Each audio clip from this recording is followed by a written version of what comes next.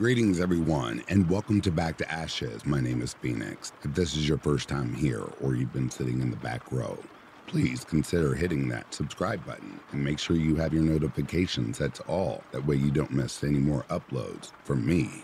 With all of that being said, it is time to go back to ashes. For once we arise from the ashes, we are a bigger, brighter, stronger, and a happier person in the morning. Sit back, relax, kick back, grab a snack, or tuck in and get warm, and prepare for your dose of vocal melatonin entitled True Crime Cases. Right after this intro, there will be an ad. Right before I read the first case, there will be an ad. And after that, there will be no more ads within this video. Disclaimer: this video is for educational and entertainment purposes. Caution: some of these cases may contain material not suitable for all. Heavy listener discretion is strongly advised. Today's video will also swap between serial killers and murderers. Just a heads up. Justice for baby Angel Hope, mother guilty of homicide decades later. Baby Angel Hope. After a week-long trial concluded on August 11, 2023 in York County, South Carolina, jurors found 50-year-old Stacy Michelle Rabin guilty of homicide by child abuse in the death of her baby daughter on August 12, 1992. She had also been charged with murder, although the jury was hung on that charge. Rabin was arrested for the baby's death in 2021. The facts of the case presented were heartbreaking. Rabin gave birth to a baby girl she didn't want. Instead of exploring options like adoption, she stabbed and suffocated the child, wrapped her in a bedsheet, put her body in a Sears shopping bag, and threw the bag in the Catawba River. Although the baby had stab wounds, the coroner determined that her death was the result of suffocation. It was confirmed that the baby was only hours old when the bag was found by John Pierce, who was swimming in the river at the time. The community rallied and named the child baby Angel Hope so that she wouldn't be referred to as a baby Jane Doe.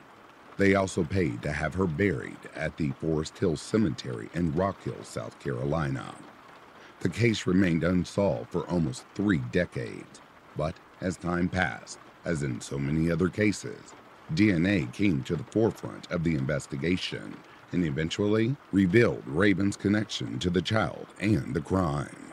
Tonight, hours away from what would have been her 31st birthday, that baby finally got justice when a York County jury found her mother guilty of homicide by child abuse, credited to the news release from the York County Solicitor's Office. Rabin identified in 2020. In October 2020, detectives submitted DNA from the 1992 bedsheet to the York County Forensic Biology Lab for testing. The results identified Rabin as a suspect. Prosecutors said her DNA was in a national criminal database due to a previous conviction for drugs. Deputies obtained a warrant for Rabin's arrest for homicide by child abuse and murder. Rabin admitted to authorities that she had given birth to a baby girl inside a van on August 12, 1992, but told deputies she was not financially stable in 1992, already had another child, and didn't think she could take care of the baby. Instead, she claimed she gave the newborn to a couple for adoption and never saw the infant again. The jury, however, did not believe her, finding her guilty of homicide by child abuse, although the jury was hung on the charge of murder. Sentencing for Rabin's sole conviction will be August 21st, when she could be sentenced to life in prison. Although she could appeal the conviction, for now, she remains in the York County Jail. I am very thankful for the hard work of our detectives and DNA analysts. Their dedication and ability to work cooperatively has led to the closure of a case that has haunted our community for years. While nothing can right this terrible wrong, there is some comfort in knowing that justice will be served thanks to the men and women who worked on this case. Quoted by Kevin Tolson, York County Sheriff. Arrest warrant for Rabin.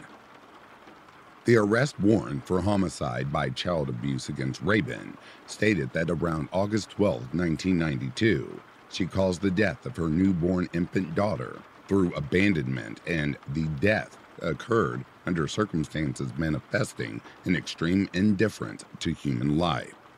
The warrant also stated that deputies based probable cause to arrest Rabin on investigation, recovery of the baby, and other physical evidence, forensic testing, and statements of the defendant.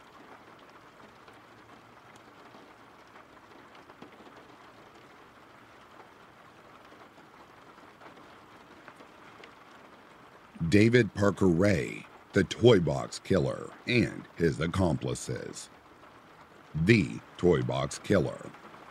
Like any state, New Mexico experiences its share of violence and murder every year, each incident a tragedy in its own right. However, the state's history is darkened by one particularly horrifying chapter. David Parker Ray, also known as the Toy Box Killer. His nickname derived from the large toy box, a trailer outfitted with various implements designed for sexual torture, in which he abducted women and held them as sex slaves.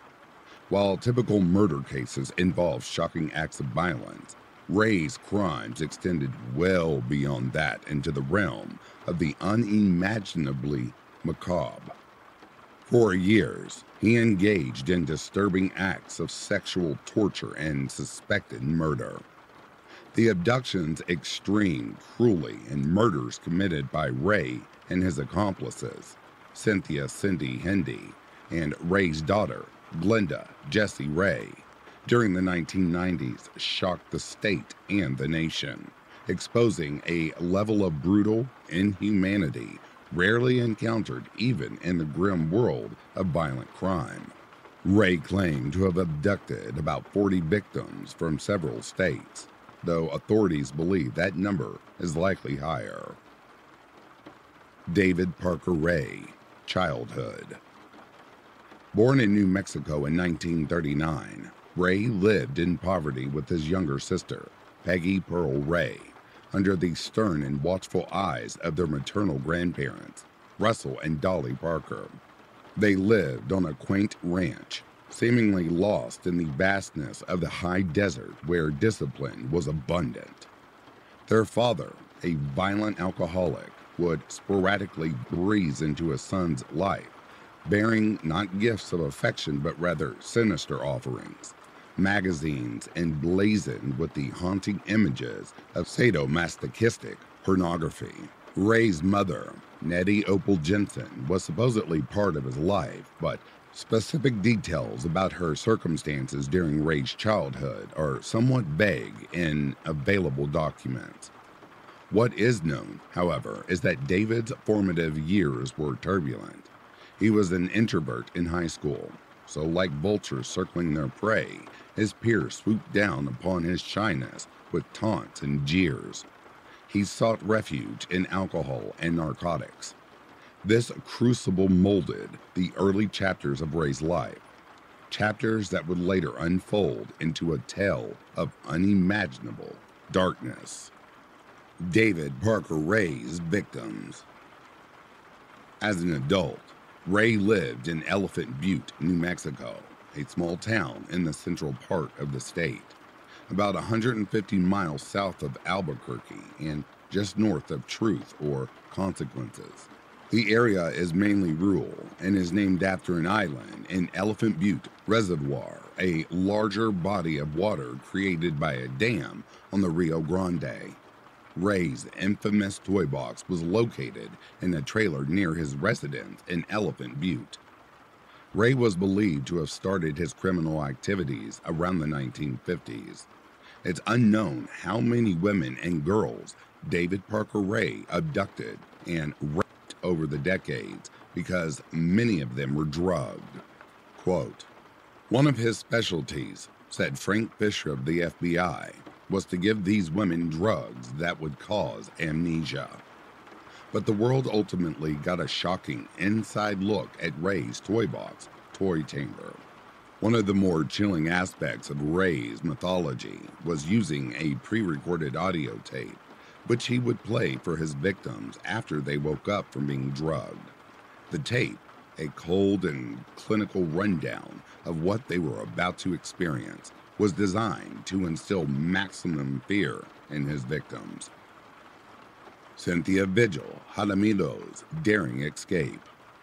Ray and Cindy Hindi were eventually arrested when one of their victims, Cynthia Vigil Jaramillo, miraculously escaped the toy box after 3 days of captivity.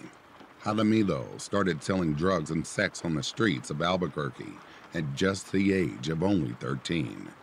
As a young woman, she was lured to Ray's toy box trailer and held captive.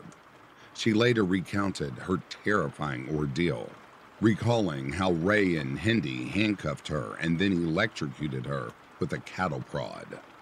As the couple drove the trailer out to a remote area, Jaramillo unscrewed the cabinet to which she was handcuffed and waited for the RV to slow down. But just when she was about to make a run for it, Ray hit the brakes and she tumbled to the floor. Hindi shocked her with the cattle prod again, rendering her unconscious. When Jaramillo woke up, she heard Ray's voice on the tape telling her in graphic detail what would happen to her as his sex slave. For the next few days, Jaramillo was tortured and raped. The more pain that I showed, the more I hurt, the more he got off, Jaramillo said. The escape. But as Ray and Hindi took her from room to room, she studied her surroundings. After 3 days of torture, she finally got her chance to escape. Hindi left her alone and left the keys to the padlock on the coffee table. As Jaramillo tried to unlock herself, Hindi returned and began beating her. But Jaramillo picked up 2 crucial objects, a phone and an ice pick. With one, she called 911. With the other, she stabbed her captor. Then, she bolted naked and covered in blood down the road. The first car that drove by her stopped, but the woman driving wouldn't let her inside. Jaramillo ran to a nearby trailer and received help from an elderly couple whom she later called her guardian angels. A snippet of Ray's journals. Ray meticulously documented his murderous acts in diaries, noting details like the time and place of the kidnappings. Law enforcement speculated that the actual victim count could be significantly higher. However, Ray's journals offered no insights into the events following his brutal activities, leaving an unfortunate gap in understanding his victim's fate. Investigating the toy box case. After police responded to Jaramillo's call, they apprehended Ray and Hindi. The 2 sadistic rapists desperately tried to paint a picture of innocence, alleging that Jaramillo was entangled in the throes of heroin addiction and insisting their actions were merely attempts to wean her off the devastating drug. However, the walls of deception they attempted to construct swiftly crumbled under the scrutiny of law enforcement. As authorities delved deeper into the foreboding trailer, they uncovered a chilling collection of torture paraphernalia that starkly contrasted the couple's assertions. The evidence they gathered corroborated Jaramillo's harrowing account and confirmed the sadistic reality of her ordeal. The haunting audio tape was just the beginning, a brutal testament to Ray's intentions. The investigators unearthed an extensive collection of torture apparatus, which included a gruesome assortment of pulleys, whips, and a host of sexually perverse contraptions, revealing the true extent of the horrors that had taken place within the walls of that trailer. Cindy Hindi, toy box killer's girlfriend. Hindi played a significant role in his horrifying crimes. They met in 1997, and not long after, she became involved in his criminal activities. The extent of her participation varies, according to different sources, but it's clear she was deeply complicit in the sexual torture and potential murders committed by Ray. During the trial, she testified against Ray, revealing the harrowing details of their crimes. Hindi was convicted of numerous charges, including kidnapping and criminal sexual penetration. She was sentenced to 36 years in prison. As part of her plea bargain, she agreed to testify against Ray. In 2019, after serving approximately 2/3 of her sentence, Hindi was granted parole and release from prison, which caused controversy considering the severity of her crimes. In March of 2022, she was living in Hamilton, Montana. Interestingly enough, Cynthia Vigil Hadamido later claimed to have forgiven Cindy Hindi. I think there was a part of her that was David Parker Ray's victim too. Glenda Jean Jessie Ray, Ray's daughter. Ray's daughter, Glenda Jean Jessie Ray, was also implicated in her father's horrific crimes, accused of actively participating in the abductions and tortures that took place in Ray's toy box. She was arrested by the FBI and initially charged with 12 criminal counts, including kidnapping and criminal sexual penetration.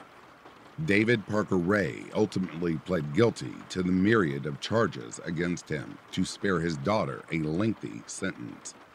As a result of his deal with prosecutors, his daughter, Glenda Ray, was given a 2.5-year sentence with 5 years probation for her role in abducting Garrett. Her whereabouts today are unknown. Street Safe, New Mexico. Cynthia Vigil Hadamido went on to become a founding member of the nonprofit Street Safe, New Mexico. Through her work with co-founder Christine Barber, Hadamido helps give protection and assistance to women living on the street, especially those who are sex workers and vulnerable to violent predators. Hadamido and Barbara testify in court when a woman gets raped, ensuring the victim gets the last word. Street Safe assisted the Albuquerque Police Department with investigating the West Mesa serial killer, the Bone Collector, who also preyed on sex workers, as many serial killers often do. As far as her role in stopping David Parker Ray, Hadamido remains both modest and strong, saying that she didn't save other women, she saved herself. "I'm not his victim," Cynthia said. "I was never his victim. I wish he could have known that." Toy Box Killer documentary. In 2008, a British production released The Sex Chamber, a 45-minute documentary piece about the case of the Toy Box Killer, directed by Nick Goodrich. For those that are interested, you can find the video online by typing The Sex Chamber documentary.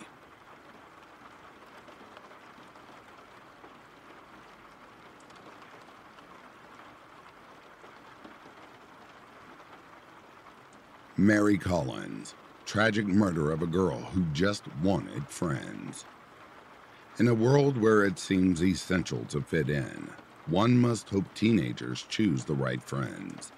Adolescence is when teens spread their wings and parents give a certain amount of trust. As parents, we wait up at night when they are even a little bit late, and we can never imagine that their friends would hurt them, let alone kill them.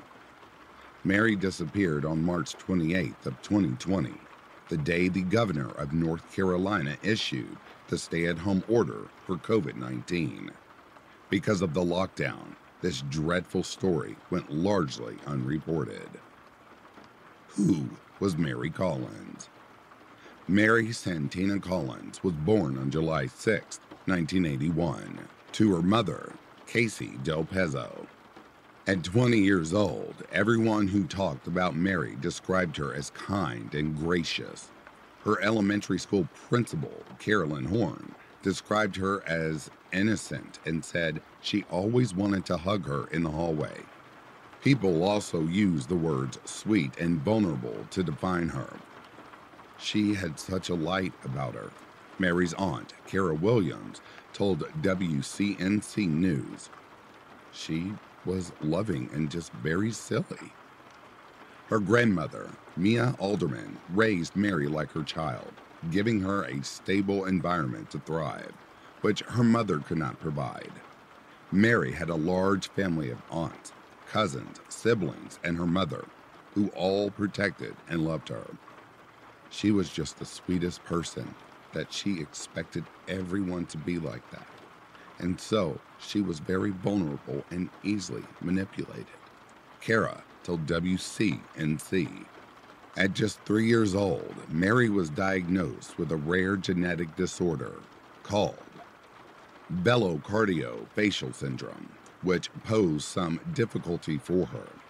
It can cause learning disabilities, developmental delay, skeletal abnormalities, immune deficiency, and neurologic and psychiatric problems. Mary had a severe speech impediment and the mentality of a 15-year-old. Counting change or navigating her neighborhood was difficult for her. She was also born with a severe cleft palate and didn't speak until she was 6 years old, and her speech was difficult to understand. However, by the time she was in her teens, she could talk to anyone but could not make loud noises or scream. Mary loved cooking, listening to music, and doing photo shoots that captured her extraordinary beauty with her dramatic makeup and various hair colors. The bully. High school was a fairly good experience for Mary. She hung out with a small group of girls and was not overly picked on. She went out with a couple of boys, but they were normal teen relationships of short duration. One boy was Lavi Pham. The two did everyday adolescent things like listening to music, eating sushi, and spending time with family. However, the relationship did not last long, and there were no hard feelings after the breakup. Mary and Lavi continued their friendship, evolving into pleasant acquaintances. After high school, Mary's friend list diminished. As people were going to college, working, and readying for adulthood, Mary was still a 15-year-old in mind, and she wasn't ready for life changes. With Mary's entire family so protective of her, it was especially concerning when a young lady named Kelly Lavery put a target on Mary's back and began bullying her on social media. Kelly would post comments like, "Ew, nobody would want you. If I were you, I would want to disappear as soon as possible." Or, "You're a dumb bitch." Kelly would verbally abuse Mary, then apologize and pretend to be friends with her. Because Mary was so forgiving, she perceived that Kelly was being sincere. Kelly began living with Mary's former boyfriend, Lavi, and continued manipulating Mary's feelings. Lavi even participated. Mary's family could see all of Mary's social media activity and surmised that Kelly had severe mental health issues. They tried to caution Mary that Kelly was not her friend. Mary was already insecure about her speech disorder and glasses, and the last thing her family wanted was to see her suffer at the hands of Kelly. Who is Kelly Lavery? Kelly Lavery was born to Patrick and Karen Lavery and lived a privileged life. Her father is a chief enterprise architect in a prestigious and lucrative position, and Daddy gave Kelly anything she wanted. Kelly grew up in a $1 million home at 1047 Rolling Park Lane in Fort Mill, South Carolina. She was known to harass other girls, and Mary was no exception. According to Annie Elise, host of the YouTube channel Law and Crime Network, Kelly would write to Mary, "I am not jealous. You're really effing stupid. I graduated with a 4.0 in honors, so I don't think so. I'm living rent-free, bills-free. My entire life is handed to me on a diamond-encrusted platter, so I don't think so, sweetie." Mary asked Kelly why she was so mean to her, and Kelly replied, See, you want to know why it doesn't matter? My parents are millionaires. I get to have a bad personality. Are your parents private jet rich? Tesla rich? Designer shit rich? Does your daddy make $700,000 annually? I could treat people however I want.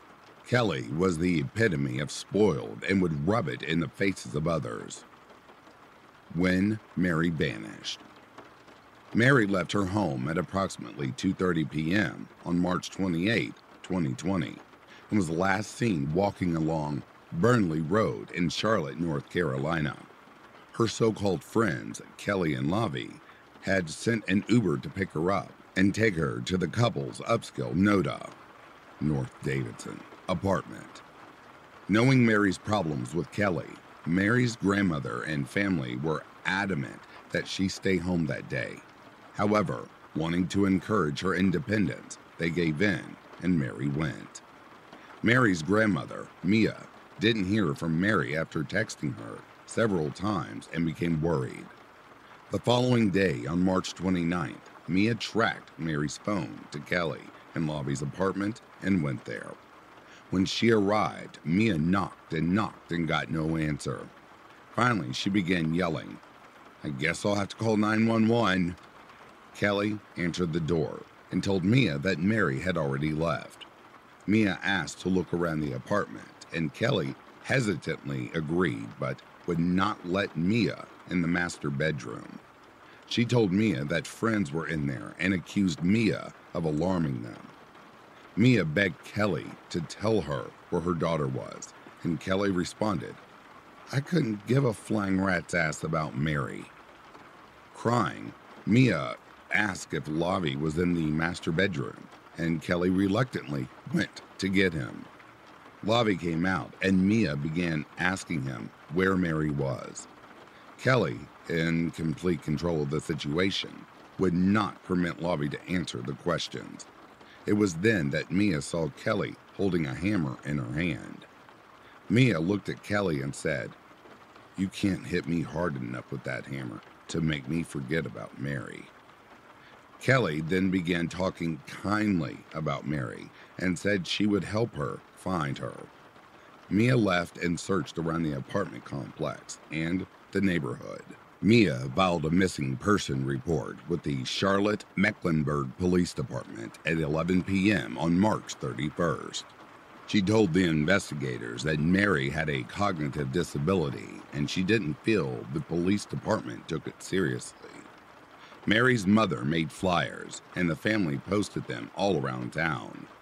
Initially, the police went to Kelly's apartment. When they got no answer, they left. Mia was not satisfied that the authorities had yet to talk to anyone at the apartment, so she decided to go back. She called the apartment manager, who agreed to look at the surveillance footage later that day. Detective Jonathan Gaskin told her she could not go back to the apartment that day, but recommended that Mia call 911 again to request the department go out if she felt Mary's life was in extreme danger. Gaskin said he could work the case remotely and that going to the apartment was unnecessary. That would be the first of many disappointments for Mia. Mia informed Gaskin that the manager had surveillance footage, and he replied, "That's good." The detective did not go to view the footage himself. Mia decided she was not getting anywhere with Gaskin, so she called 911 again. Mary's mother, Mia, at the apartment, and they waited for the police to arrive. When the officer arrived, he knocked on the door, and Lavi answered but refused the officer's entry. Instead, Lavi let Casey in. This time, he let Casey into the back master bedroom, and she saw someone asleep in the bed. Lavi told her it was Kelly. Casey left without being any closer to finding her daughter. The responding officer called the office manager and told him to stop looking at the surveillance footage. He inaccurately told the manager he needed to obtain a warrant to view the tape, which was not correct and proved to be one of many mistakes the police department made investigating this case. By the time the police wanted to view the footage, it had been deleted just 1 hour before the request. Such an error by the police department left Mary's family feeling alone and frustrated. So they organized search parties, conducted their own social media investigation, and questioned anyone who would speak to them. They even took shifts outside of Kelly's apartment to ensure no one brought anything out. During the family's investigation of social media, they saw a picture posted of Lavi and another unidentified man who had a knife in his hand. They discovered it was James Jimmy Salerno, and he had been at the apartment at the same time as Mary. The family continued to search using bloodhounds and drones for any sign of Mary. Despite their efforts, they felt that Mary had never left the apartment. At one point, Mia obtained permission from the apartment management to bring the bloodhounds into Kelly's apartment to search, but was told they needed a signature of approval from the lead detective Gaskin, who never responded to their call. They missed the opportunity. 7 days passed before the Mecklenburg Charlotte Police Department would begin seriously looking into the case. A former homicide detective called the department to inquire about Mary's case and was told that they had received an anonymous tip that Mary had gone missing before. This is why they treated the case with such low priority. We can imagine who made the anonymous phone call. A witness comes forward. On April 2, 2020, the police department received a tip from a witness that said James Jimmy Salerno, 20 years old, Lavi Pham, 21, and Kelly Lavery, 24, had a party at their apartment where Lavi and Kelly tied Mary up and beat her up in the bathtub. The witnesses tell police that Jimmy was bragging about hiding her body in a mattress and how they planned to burn it with Mary's body stuffed inside. Missing person detectives visited the apartment of Kelly and Lavi on April 2, 2020, where Mary had gone, and said Lavi agreed to let them do a consent search. Because it was a consented search, police were limited in what they could touch and do. However, detectives reportedly looked under the mattress, not realizing Mary's petite body lay inside. Another witness told police that Lavi was trying to pay someone $4,000 to remove something from the apartment. The witness also said another young woman named America Deal was potentially involved. The witness said Jimmy had confided in him that all of them were hanging out at Kelly's apartment when Kelly and Lavi began beating Mary in the head with a bottle while Mary lay in the bathtub bleeding. Police then obtained a search warrant. This time they found Mary's body in the mattress. No one could have prepared them for what they had just seen. Mary's body was very well concealed, and I think some of that is reflected in the court record. Detective Brian Crum told WCNC News in an interview, "When we went in with a search warrant, it wasn't even apparent until we began looking more closely at things." Detectives had to open the mattress to find Mary. Detectives also found a bloody knife in the corner of a room and Mary's identification and debit card lying on a table. In the master bathroom, they found a serrated knife in the sink. Luminol detected blood on the bath mat and the shower curtain. Luminol on the bathtub and sink lit up like fireworks. Arrests. On April 5, 2020, police arrested Kelly and Lavi at the apartment, according to nightlab.com. Kelly was reported passed out, and police woke her up to arrest her. Jimmy was arrested at his residence in Charlotte's University area. In June, police arrested America Deal, who had fled to Colorado. They extradited her to North Carolina. Each was questioned and tried to blame the other for what had happened. While being questioned, the detective noticed that Lavi had a cut on his arm, covered in saran wrap. Lavi told the investigator that he had cut it while playing with a knife. Lavi lawyered up when detectives began asking more pointed questions about what happened to Mary. Kelly was questioned next. She said she hung out with Mary until she left her apartment for a photo shoot. When explicitly asked about what happened, she also requested an attorney. Third was Jimmy. He blamed Kelly, Lavi, and America, who had just begun dating Jimmy and barely knew Kelly and Lavi. When questioned, America explained that she had just met Jimmy on Tinder and hung out with Lavi and Kelly for a week before Mary's death. She said Jimmy called and asked her to come over because a strange girl was at their apartment. She said that when she arrived at the apartment, Kelly, Lavi, and Jimmy were all doing drugs, including Xanax, Molly, or aka ecstasy, cocaine, meth, and roxicodone, which is a semi-synthetic opioid. She said she did a little bit of cocaine and Molly. She told detectives that Kelly and Lavi proposed a threesome to Mary, but she refused. Then they asked America, and she claimed she refused too and went to bed.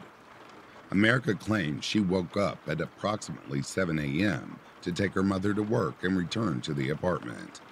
When she returned to Kelly's, Jimmy ushered her into the bedroom and opened the door to the bathroom, which was entirely covered with blood, and she was horrified to see Mary in the bathtub. Lavi gave Jimmy and America money and told them to go to the store for cleaning supplies and bleach. When they returned, America said Kelly held a knife up to her neck and forced her to wrap up Mary's body in saran wrap and clean the stain. She noted that Lavi and Jimmy laughed and talked about the terrible things they had done to Mary. After they sexually assaulted Mary, America said they let her bleed out from a cut to the neck and made her watch Lavi and Kelly have sex. The one consistent thing in all of their accounts was that Kelly was the ringleader and had perpetrated the violent stabbing. According to America, Kelly had gone primal and did not stop stabbing. Mary had accidentally cut Levi's arm with a knife. The lingering question is, why? Despite the information obtained in the interviews of the 4 perpetrators, police were no closer to an answer. Police charged Kelly, Lavi, and Jimmy with kidnapping, murder, and concealing a death. America was charged as an accessory after the fact and concealing a death. The night of the murder. According to her family, Kelly, 24, and Lavi brought Mary sushi in the hours preceding the murder. They posted a video of the 3 of them together to make it seem like Mary was okay and just hanging out with her friends. Lavi posted a video of the 3 of them having fun on his Twitter account. Her family believes he did that to make it seem like Mary was okay and just hanging out with her friends. Police believe that Kelly, Lavi, and Jimmy brutally attacked Mary, stabbing her more than 133 times. Police found text messages between Lavi and Kelly while Mary was there. The text conveyed that Lavi began drugging Mary after they had sushi. He used Xanax and Molly. In one text from Lavi to Kelly, he said, "Another bar down." During that time, Lavi also sent text messages to Jimmy, relaying information about what he was doing. Mary was the only person who did not know what was happening. She must have been so afraid. Autopsy report. J. Michael Sullivan, M.D., conducted the autopsy, which contains unsettling and graphic details. In the report, it says Mary died of multiple cut wounds and stab wounds of the neck, torso, head, and extremities. She suffered 133 slice wounds and 24 stab wounds, none deep enough to kill Mary, but enough to torture her. There was also blunt trauma injuries, along with multiple facial contusions. Mary had also been violently sexually assaulted. According to Law and Crime Network, the DNA of 2 male individuals was found on her body. due to contamination and degradation. When the killers tried to clean up after the murder, the DNA was inconclusive. It is reported that Kelly, Lavi, and Jimmy committed the murder and left Mary bleeding out in the bathtub. They wrapped Mary's entire body in saran wrap and black garbage bags with silver duct tape covering most of her body in an overlapping, circumferential fashion. Sullivan found a black shirt and socks wrapped around her head and a red shirt around her ankles. It is believed those items were placed on those locations of the body to soak up blood. Mary had a chain collar on her neck attached to a leash when she was found. Her body was identified by dental comparison. Cleanup. Warrants reflected that Mary was saturated in Cascade dish detergent and pumpkin spice shower gel to cover the smell of her body. After wrapping her up, they hid her body inside a mattress. Analysis concluded it was America's fingerprints that matched the inside of the trash bags used to conceal Mary's body. During a bond hearing for America, her attorneys argued that she should be released, claiming America was forced to help and Kelly was in charge. According to America, Kelly was the ringleader and gave orders to everyone during the cleanup. Against the family's wishes, the prosecution struck a deal with Kelly. She pleaded guilty to second-degree murder, kidnapping, and concealment of a body, and was sentenced to a mere 25 to 30 years in prison. Remembering Mary. Mary's aunt, Kara, had struggled with the death of her precious niece. Kara told Charlotte Michelle Bowden of WCNC, "I think that they are evil. I think that they are what evil looks like. They tortured her. They stabbed her over 100 times, and then they hid her body in a mattress.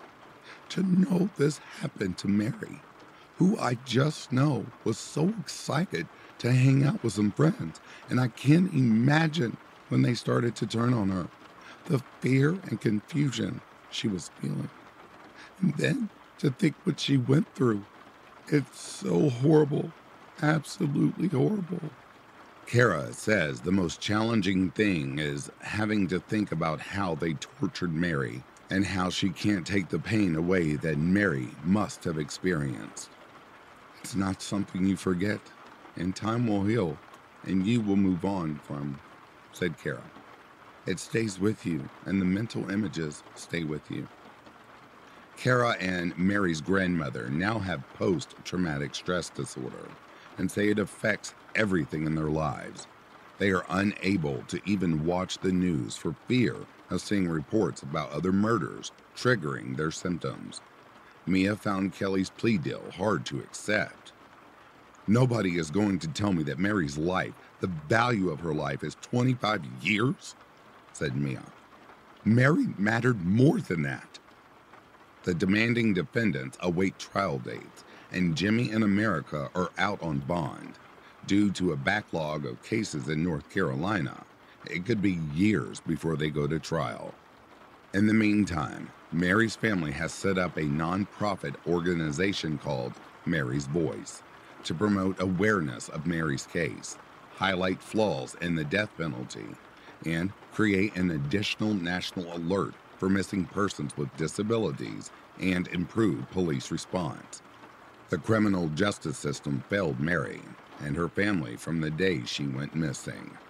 Now, we can only hope that the jurors see these monsters for who they really are, and that they get life in prison, and nothing less, because Mary never got to negotiate a deal for her own life.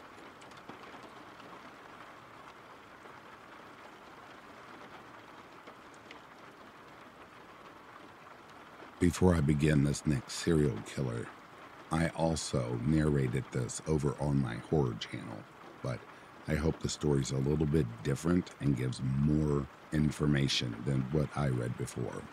Anyway, this is one of my most shocking serial killers. All right, here we go. Herb Baumeister, serial killer linked to dozens of murdered gay men. A typical Midwest family man. Herbert Herb Richard Baumeister, 49, was a businessman, husband, father, and suspected serial killer. During the 1990s, Baumeister was a resident of an Indianapolis suburb of Westfield, Indiana. He is suspected of luring over a dozen gay men to his house before murdering them. Baumeister committed suicide soon after his property was searched and bodies were found in 1996. Recently, the Hamilton County Coroner's Office and authorities have renewed efforts to name those victims who remain unidentified. A gruesome discovery.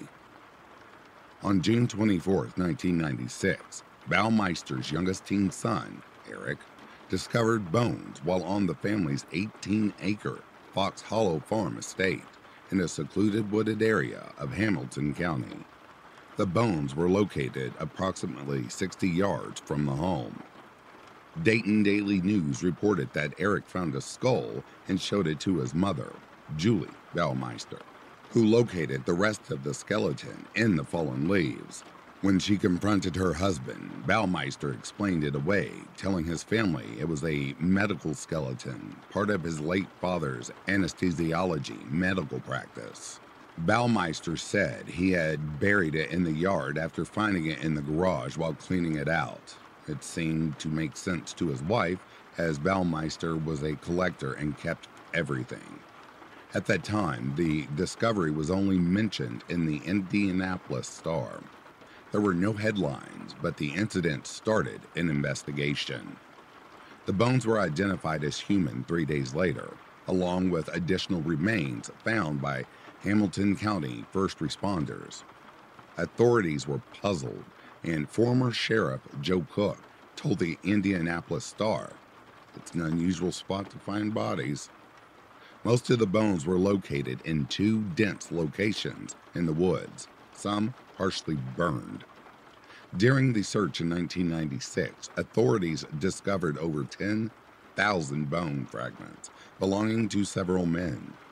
The remains are still being analyzed today and compared to missing person files in the Federal Bureau of Investigation, National Crime Investigation Center database. Police estimate there are as many as 25 victims located at Fox Hollow Farm. Baumeister committed suicide by shooting himself in the head less than 2 weeks after the remains were discovered. Sergeant Kenneth C. Wiseman told the New York Times that his suicide note did not mention the murders or the remains found on his sprawling estate. Who was Herbert Baumeister?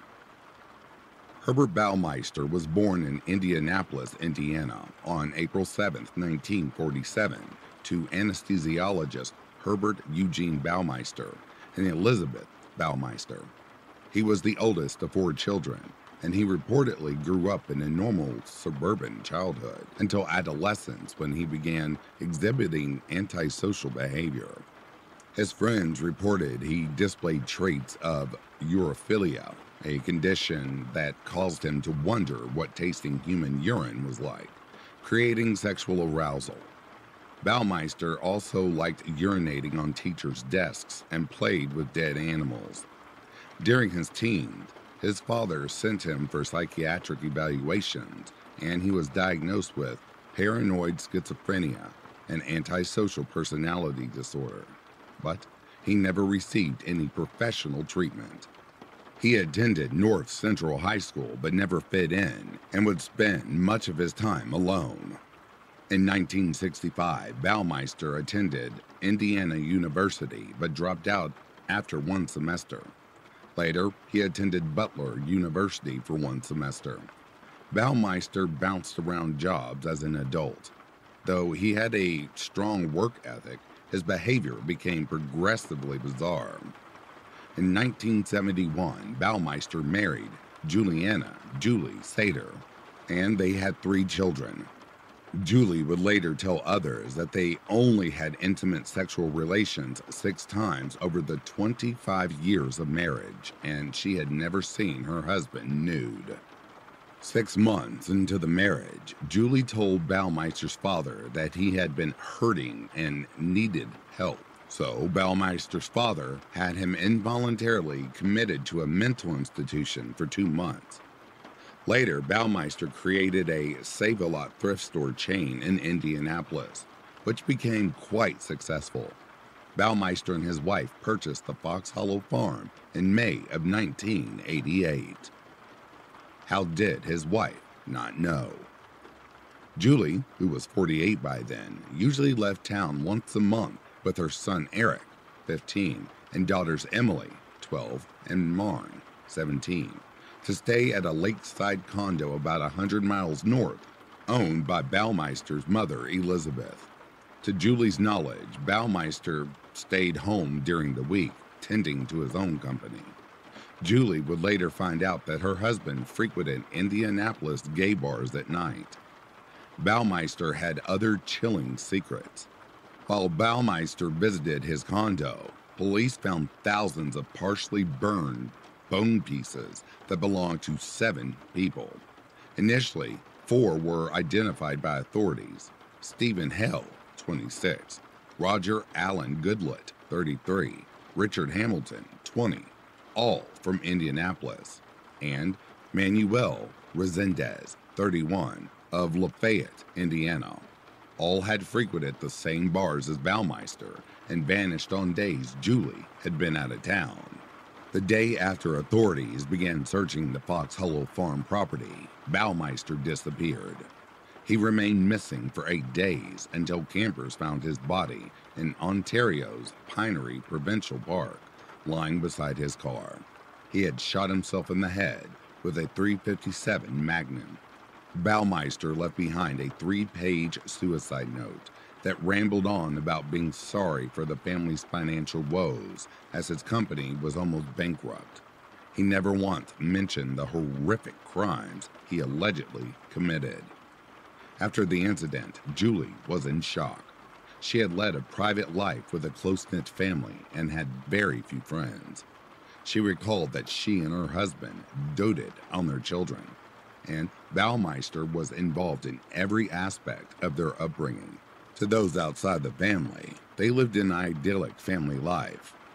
Julie had no idea Baumeister was a predator and would frequently go to the Metropolitan Restaurant and Nightclub, a popular destination for gay males.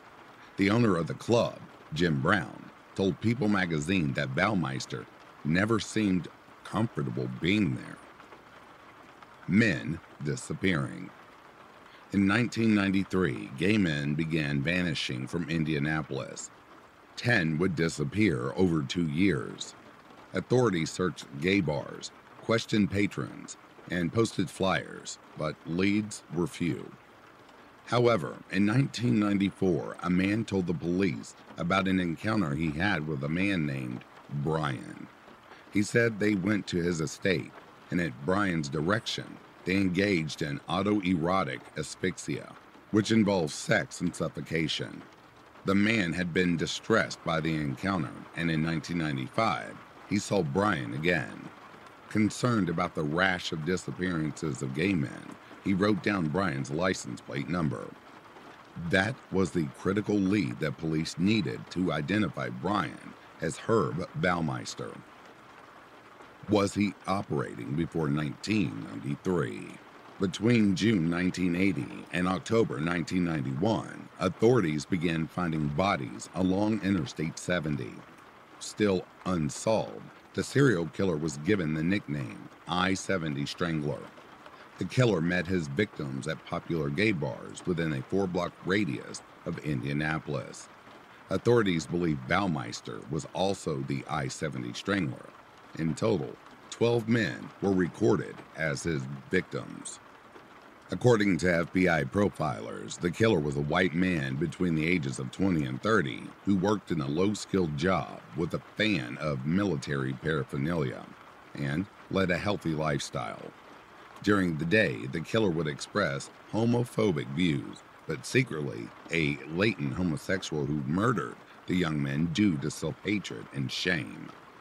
After the remains were located at Baumeister's property, he was named the primary suspect in the I-70 cases. Alan Livingston of Indianapolis went missing when he was 27 years old in August of 1993. He is one of the first victims identified when County Coroner Jeff Jellison sent a batch of 44 DNA samples to the state police in late 2022. Authorities have now linked Baumeister to 9 victims. Jellison asked family members of missing men during the 1980s and 90s to submit DNA samples to help with identification. Eric Pragner was one of the first family members to answer the call and submit his DNA. It confirmed Alan Livingston was one of Baumeister's victims. Pranger told the Indy Star that he submitted his DNA because he suspected Livingston could have been one of Baumeister's victims. Pranger was only 6 years old and did not know his cousin that well, but there was a rush because Livingston's mother, Sharon, had terminal cancer and deserved to know what happened to her son. Officials say the investigation is ongoing as they work to identify nearly 10,000 human remains recovered from Baumeister's property. As for Julie and her children, they remain shocked that their husband and father could have committed such gruesome acts. In the scope of things, Julie and her 3 children are also victims of Baumeister and must try to reconcile their love for him alongside his utter betrayal. Our biggest question now is how he could have loved us and done this, Julie told People. Happiness as we knew it is never going to return.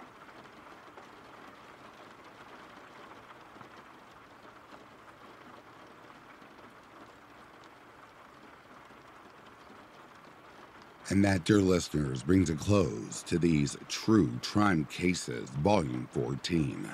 Before I go any further, I would like to give a very special thank you to the elite members of Back to Ashes.